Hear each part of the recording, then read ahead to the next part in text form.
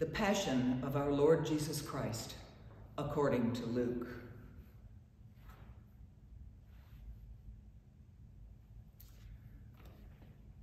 Then the assembly rose as a body and brought Jesus before Pilate. They began to accuse Jesus, saying, "We found this man perverting our nation, forbidding us to pay taxes to the emperor, and saying that he himself is the Messiah, a king." Then Pilate asked Jesus, "Are you the king of the Jews?" Jesus answered, "You say so." Then Pilate said to the chief priests and the crowds, "I find no basis for an accusation against this man."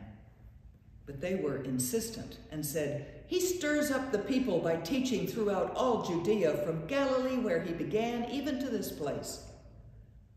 When Pilate heard this, he asked whether the man was a Galilean.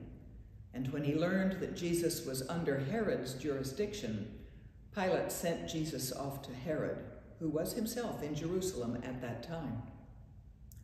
When Herod saw Jesus, he was very glad, for he had been wanting to see him for a long time, because he had heard about Jesus and was hoping to see him perform some sign.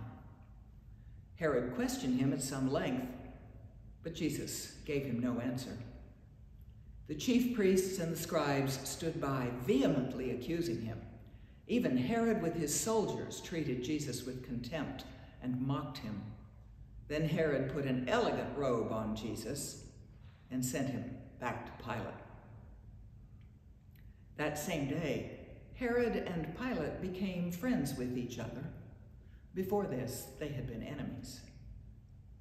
Pilate then called together the chief priests, the leaders, and the people, and said to them, "You brought me this man as one who was perverting the people. And here I have examined him in your presence and have not found this man guilty of any of your charges against him. Neither has Herod, for he sent him back to us. Indeed, this man has done nothing to deserve death. I will therefore have him flogged and release him." Then the elders all shouted out together, "Away with this fellow! Release Barabbas for us!" Barabbas was a man who had been put in prison for an insurrection that had taken place in the city and for murder. Pilate, wanting to release Jesus, addressed them again, but they kept shouting, "Crucify! Crucify him!" A third time, Pilate said to them, "Why? What evil has he done? I have found in him no ground for the sentence of death. I will therefore have him flogged and then release him." But the elders kept urgently demanding with loud shouts that Jesus should be crucified, and their voices prevailed. So Pilate gave his verdict that their demand should be granted. Pilate released the man they asked for, the one who had been put in prison for insurrection and murder, and he handed Jesus over as they wished. As they led Jesus away, they seized a man, Simon of Cyrene, who was coming in from the country, and they laid the cross on him and made him carry it behind Jesus.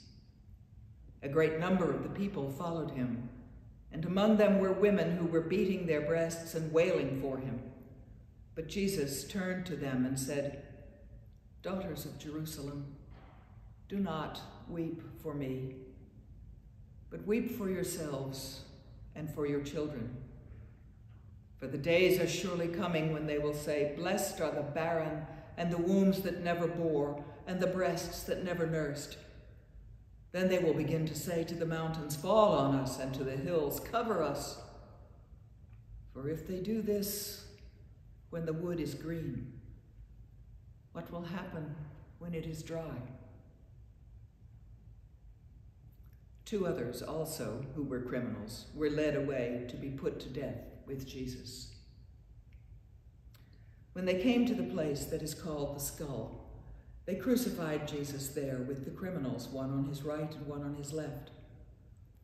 Then Jesus said, "Father, forgive them, for they do not know what they are doing." And they cast lots to divide his clothing, and the people stood by watching. But the leaders scoffed at him, saying, "He saved others, let him save himself, if he is the Messiah of God, his chosen one." The soldiers also mocked him, coming up and offering him sour wine and saying, "If you are the king of the Jews, save yourself." There was also an inscription over Jesus that read, "This is the King of the Jews."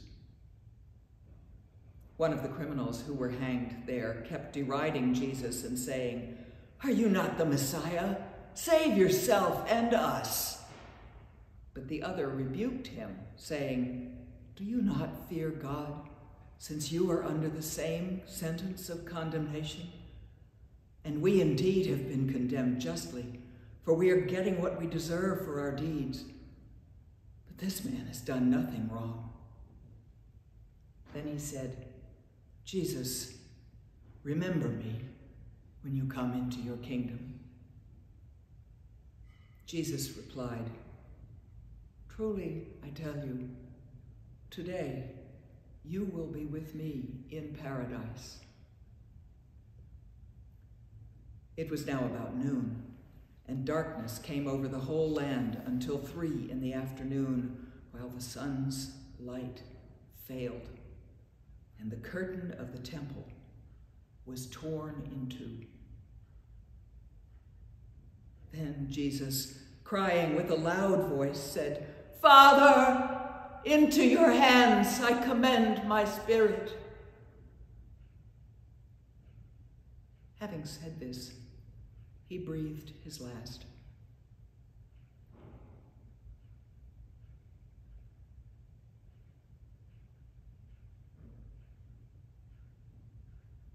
When the centurion saw what had taken place, he praised God and said, "Certainly, this man was innocent."